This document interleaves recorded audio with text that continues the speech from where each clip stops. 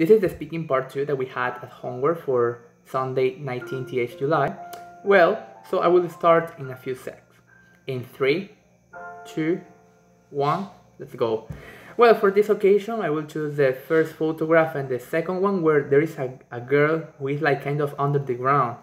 As I can spot in the first photo, there is like kind of a girl which is like, you know, when you get around there with all of your stamina and go to do something crazy, like kind of flying.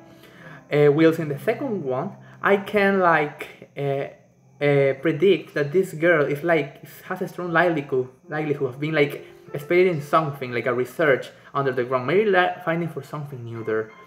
Well, the thing that this kind of people have to have in both situations, I believe that both of them have to have courage, because it's so difficult to do all of them. I wouldn't do them by myself.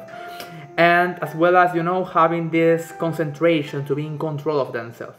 And well, I believe that whilst in the first photograph this makes her feel like exhausted because of that emotion, the second photo seems to be like, you know, making this person being like afraid of that experience, because, you know, you are like inside something, so it's very difficult. So that's all for now.